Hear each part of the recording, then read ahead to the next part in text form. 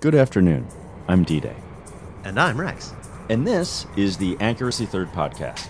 We are an oral history of Black Rock City. We attend Burning Man, and we share something unique there. The things we do and see in Black Rock City, the bizarre and beautiful interactions that you have with brilliant strangers from around the world, the relationships we form with them for an evening, a week, or a lifetime if you're lucky.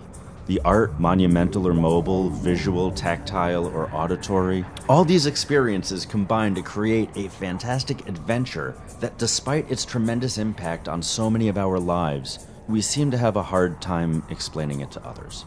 So we've started the Accuracy Third podcast as a repository for the stories of our community. Here we can share stories about our city and the lives that comprise it. We want to preserve and disseminate these stories because ultimately, we feel that Burning Man is significant. From its organic, unplanned emergence from the bohemian subculture of San Francisco to its decision to organize itself around the 10 principles and really become a radical experiment in community. Burning Man is an unprecedented expression of American culture. It's fostered new art movements. It's hosted some of the most spectacular large-scale art the world has ever seen.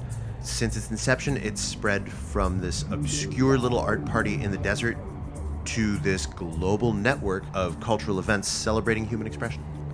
Look, Burning Man isn't as important as clean drinking water. But Burning Man is important in a cultural and an artistic sense. And it's really hard to describe. Just look at the trouble we're having explaining it to you, and you know what it is. But we at Accuracy Third feel that we need to democratize the narrative. So we're going to need your help to tell your stories, because at its root, Black Rock City is nothing but a few tens of thousands of really attractive, filthy people camping together. Communities are held together by stories, and Accuracy Third is here to share your story, and thus the story of Burning Man, which is really pretentious, so I'm not going to say that.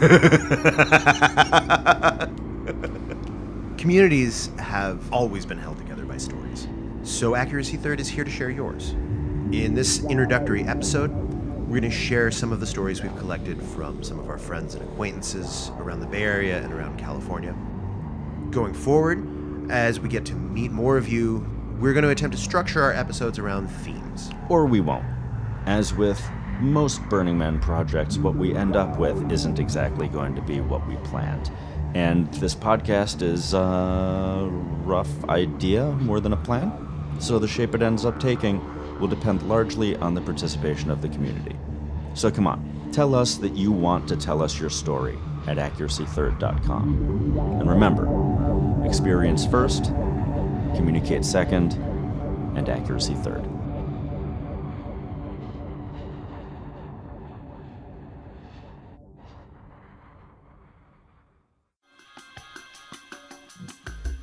D-Day, what's one thing that's the same about the man every year, and yet different?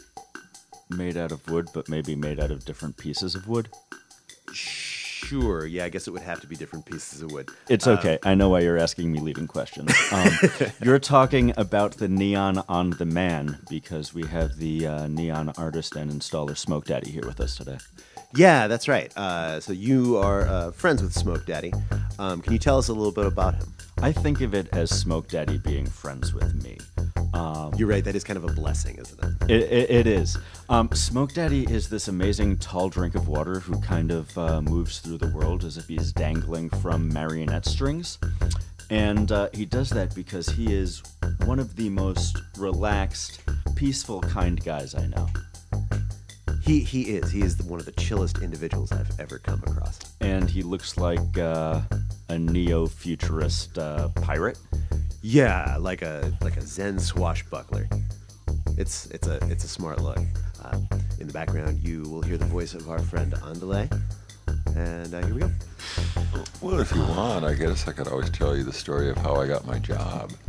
Yes, please. Yes, please. The illustrious Smoke Daddy, neon installer and designer of Man Neon since 19XX. Oh, no, actually, I've only been running the crew since like 2001, but I was on it a couple years prior. No, I got my job because I was actually sober enough to keep standing. I guess I should start back before that, a week or two. My wife and I were in the middle of a disagreement, and we drank a lot. I was a prop maker in Los Angeles, and I would work for a couple weeks, and I'd have a couple weeks off. And I liked the job because it supported the fact that I could be a raging alcoholic, and no one would mind because everyone I worked with was a drunk. And oh yeah, the prop shops I used to work in, like the only time we ever went on strike was because we were working in a shop which will remain unnamed. There was a soda machine that only had silver bullets in it, and a lot of us couldn't drink Coors. It was just horrible. So we went on strike. Never. Yeah, we went on strike so there'd be Miller and Budweiser in the machine as well. Thank God. Yeah. So it was a short strike, but we were successful, long live the dictatorship of the proletariat, yeah. So my wife and I were in an argument, and the house that we lived in had objects to art almost everywhere and weapons, sculptures and knives and firearms almost everywhere. It's amazing we didn't injure each other more. No, she picked up a Green River knife off a table and took a piece out of my leg.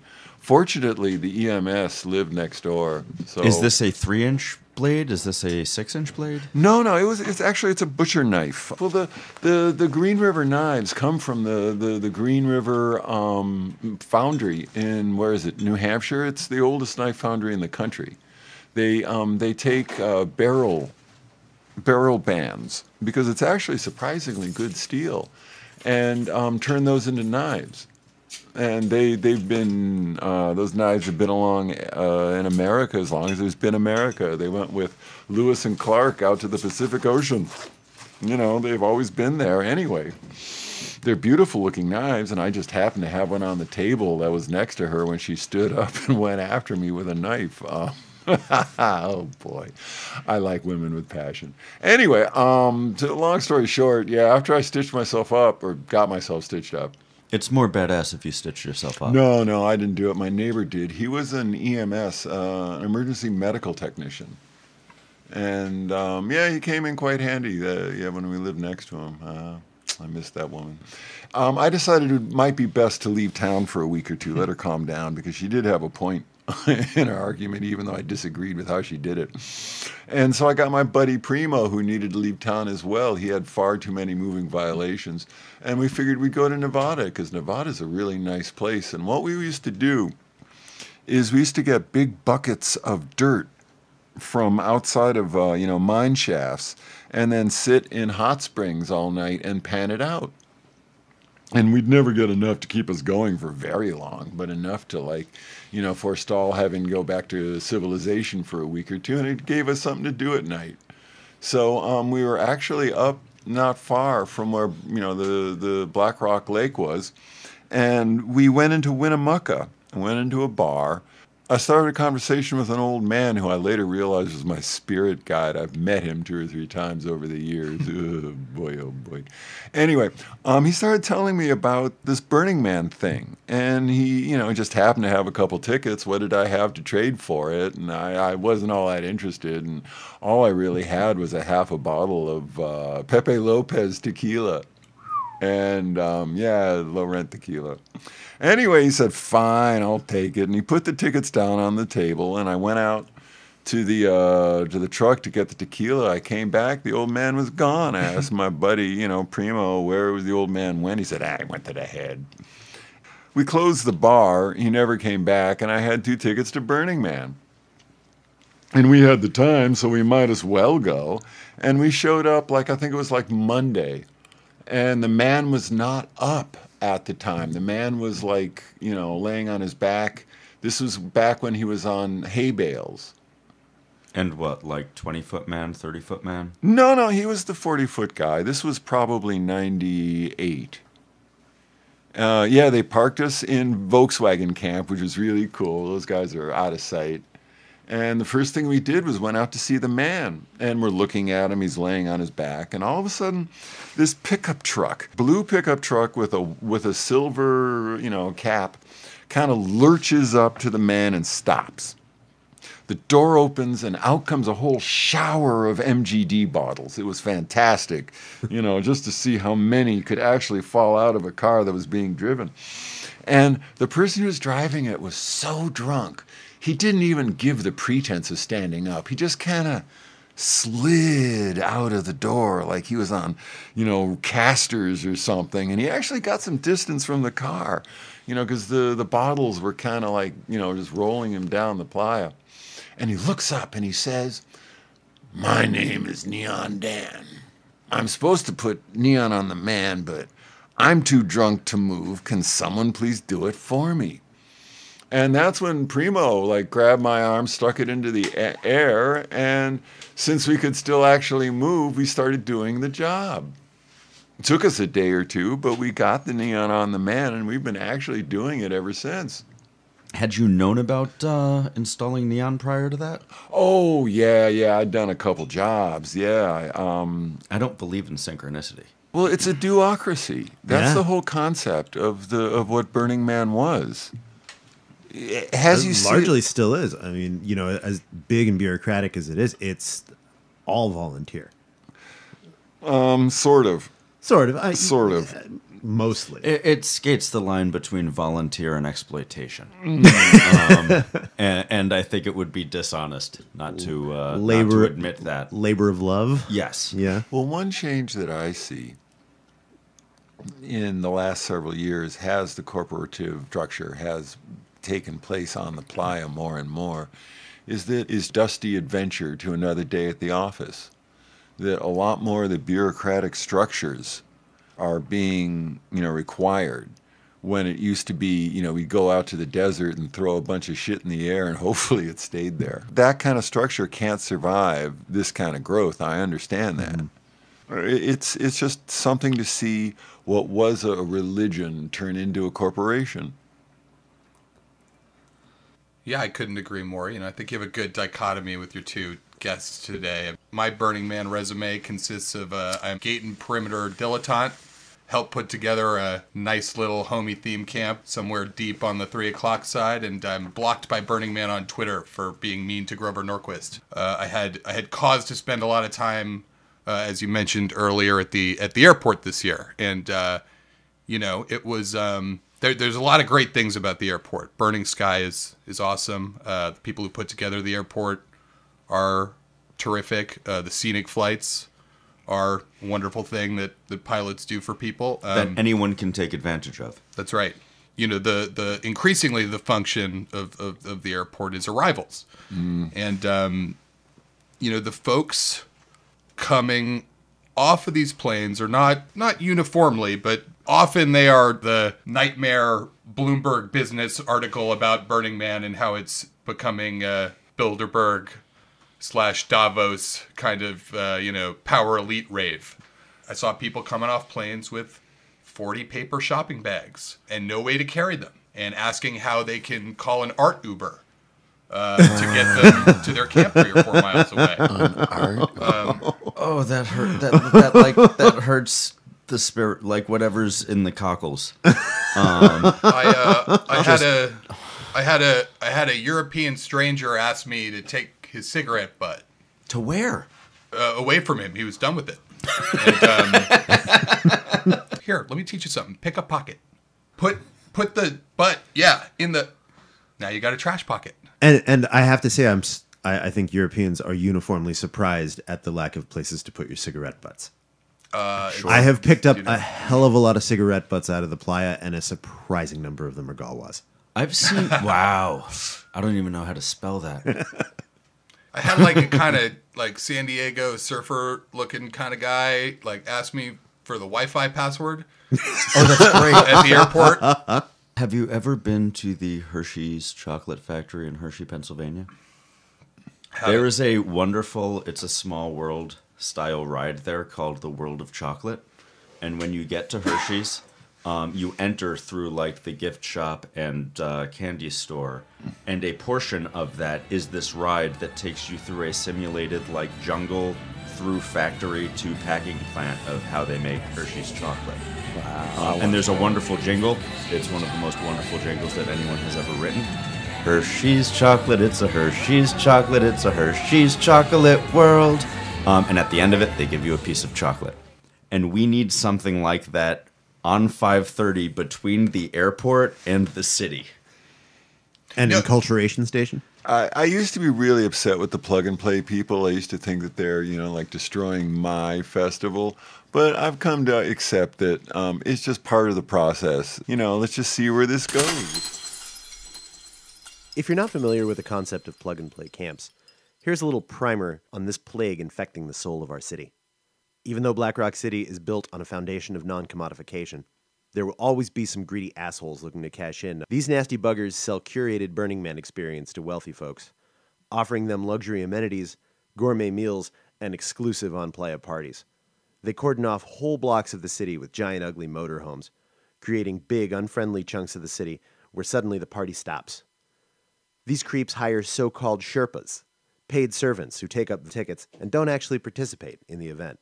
No one likes vibe-killing capitalist cum-stains, and we like these vibe-killing capitalist cum-stains even less. It is everyone's civic duty to shame and harass plug-and-play camps. Find a blank block of RVs, barge right into their common area and have a seat.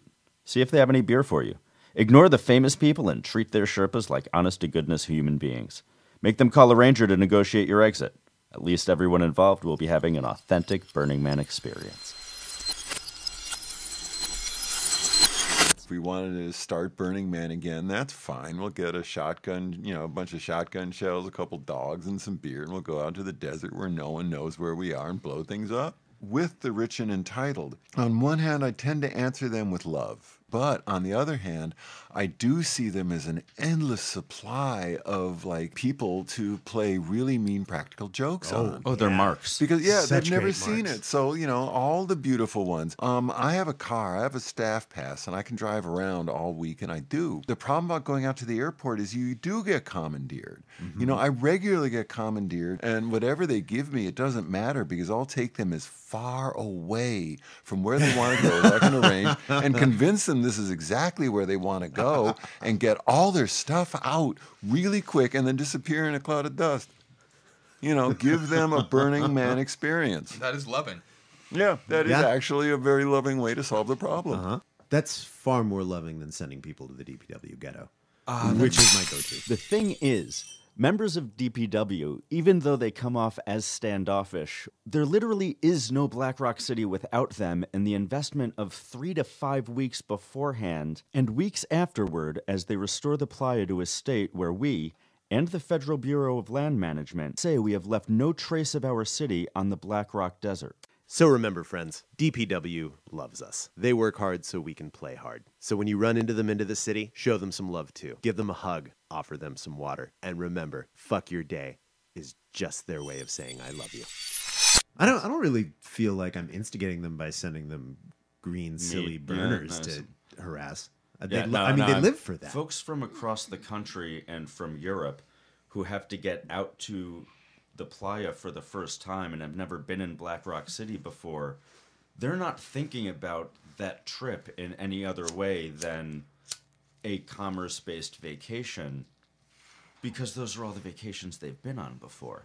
They haven't been out there yet. It's not difficult for someone either willingly or unwillingly to take advantage of them or just take $5,000 from them or $9,000 or $20,000 for this vacation, which is a one-of-a-kind ridiculous thing that they are certainly not prepared for. Often it doesn't kill you.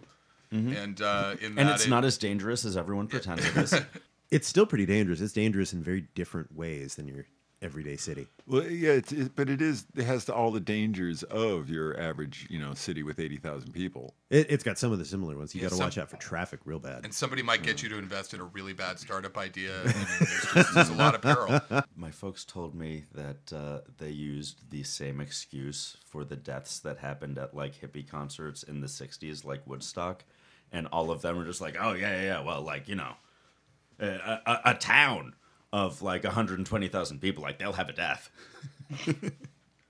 Yeah, it's not wrong. You can't squeeze a huge number of people together without squishing someone. And man, especially if you like oil the whole machinery with as much liquor as you can put in it. Well, I have scars from Burning Man. It is a dangerous place.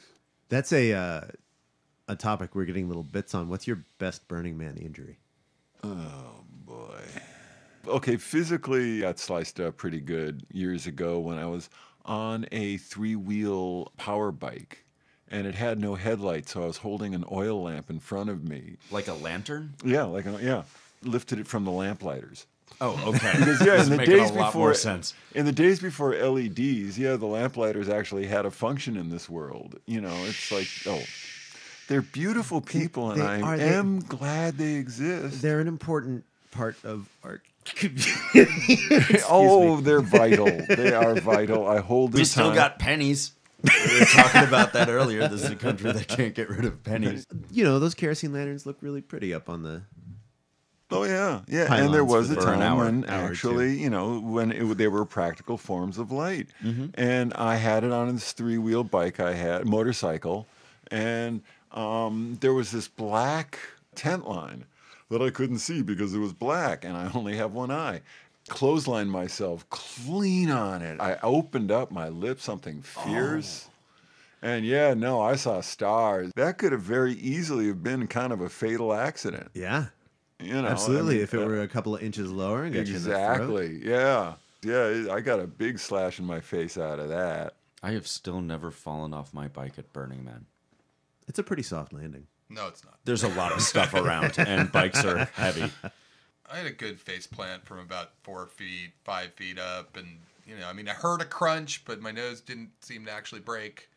But that was nothing compared to the psychic injury I had from witnessing why don't you hold off for I think our just engineer a is here. second while the dogs bark.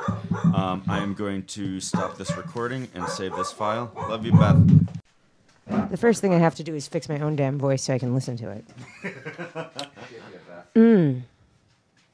the fanciest beer we have, Beth? Aw, I love the fanciest beer you have. And I saved everything that we did in the first. Wonderful. It is like 53 minutes. You're welcome. There's some boy. stuff we need you to cut out, Beth. What? Some shit It talking wasn't that needs to be perfect. I was cut just out. going to take that whole thing. No. There are Throw some it. things that should not have been said. in the Were we giving recording out device. Seth Beckman's social again? Those are things we absolutely should be saying. Things were said about certain volunteers in certain people's departments that ought not to have been recorded. Well, you guys are going to have to stop talking so much shit. You're making my job harder. Oh my God, you guys, I have to listen to every time your jokes fail over and over again. You don't It's- just cut that shit away. No, I know, but sometimes there's something funny. Like, sometimes it starts funny and ends funny, and you just shit the bed in the middle. So you can often actually that's what happens with cut me. that part out and have something that's funny. I have an absolute recommendation here. Tribe.com. As far as social media goes. Does that still exist? Yeah, it does. I was on Tribe temporarily. I think I posted naked pictures of myself on Tribe. Well, most of us I have might at one still time be or on another. Tribe. Yeah. But the Burning Man Tribe, it's not dead yet. It's you can shoot a cannon through the place and not hit anybody, but it's still there. So Tribe will let you do it. No, Also, we can't Tribe will let you die. post naked pictures of yourself, which Facebook will not. So that It's not the Tribe it once was. wait, they don't let you put up your naked pictures anymore? They used to have a setting where you could, yes, I'm going to put these naked in, like naked for Burning Man. Topless people, but you could put them in a special area where only people that you were friends with on Tribe could see. That's the jerk off corner. Yeah. Yeah. No, I know that corner. I don't think much of social media, but I don't want to see this particular format to die. Do your best. Go on Burning Man Tribe today. And say something obscene. Okay, here's a challenge for you. A Burning Man story that does not have any conceivable drug references. 1, 2, 3, go. What follows is literally 45 minutes of telling stories about peeing on the playa. So I'm cutting almost all of that. I'm leaving you with, I wouldn't go as far to say the best, but the least incriminating, maybe, of those stories. And you're welcome. Marine duct tape, a tarp, and a funnel. I mean, right? They make rubber sheets in all standard sizes. I try really hard to suppress my feline side, but sometimes I will soak someone's bed in piss for ambiguous reasons.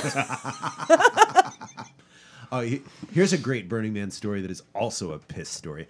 I was in one of the trough potties where the fellas enjoy themselves. One of the jerk-off trough parties? Wait. Potty. So the trough potties. Enlighten female listeners here. For the ladies who don't know, on one end of the porta potty banks, the opposite end from the big, comfortable handicap access potty, there's a trough potty where there's a big, long trough along each side, and 8 or 9 fellas can squeeze in there. It is tan as fuck. More if they really like each other. And it's the best place to empty your gallons of piss water instead of bringing them to the Center Camp Cafe when you leave Burning Man. It's true. It's super convenient. Don't be shy, ladies. Come right in.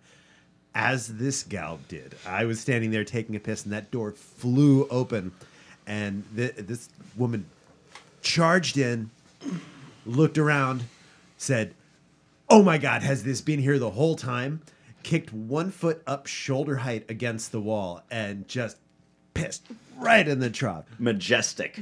She was so stoked. She wouldn't have to wait in line ever again. No, man, that's intolerable. Bathrooms are so few and far between when you need them the most, when you're drinking so much water just to stay alive, and so much more water to dilute the booze so that when you wake up dehydrated the next morning, like, you're also not at a critical level of, like, needing water or your blood turning into crystals. Burning Man gets better after everyone leaves. Because what you're doing is you're bringing the city back to a natural state. I mean, the problem that I see with Burning Man is that when it's going on, it's not the Black Rock Desert. It's a city of 80,000 people with the same kind of rules, the same kind of structures, and a limited distance you can travel in any given direction. You know, you spend a couple hours picking up little pink triangles off the ground from the top of those single lube things because I was wondering what that was going to end up being from. Yeah, sure, those foil wrap things. Yeah. To be fair, it's a hard moment to sort your trash properly. Well, you know, talk to the ground crew when they go by Orgy Dome, and they'll have a completely different opinion of the situation, I assure you. But once the gates come down, once the fence comes back down and the desert comes back, and you can go in any direction you like for quite an unlimited amount of time if you put your mind to it, then you start seeing the desert again.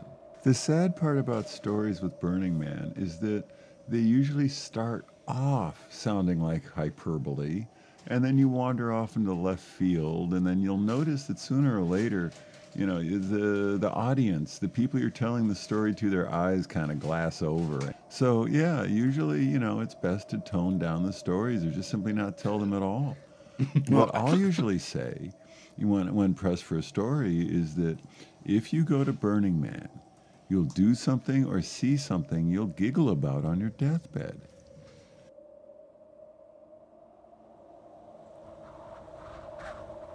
Accuracy Third is engineered primarily by Drunk Bath and ancillarily poorly by D-Day. Our theme music was composed by Jim and Damien. Accuracy Third is produced by Accuracy Third, which is Drunk Bath, D-Day, and Rex. And thank you for visiting Accuracy Third.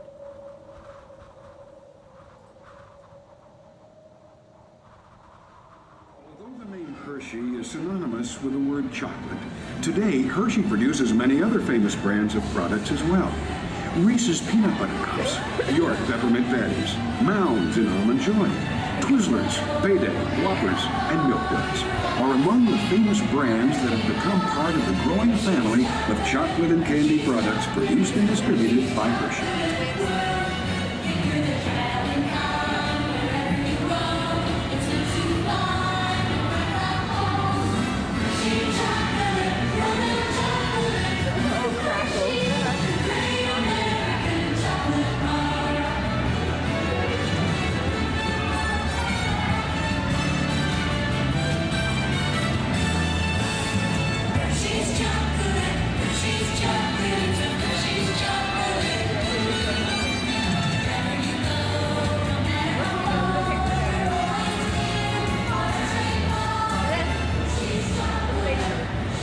you go, please give us your best Hershey smile. We'd like to add your photo to the Chocolate World Family album. If you'd like a copy to take home, they're available for purchase as you exit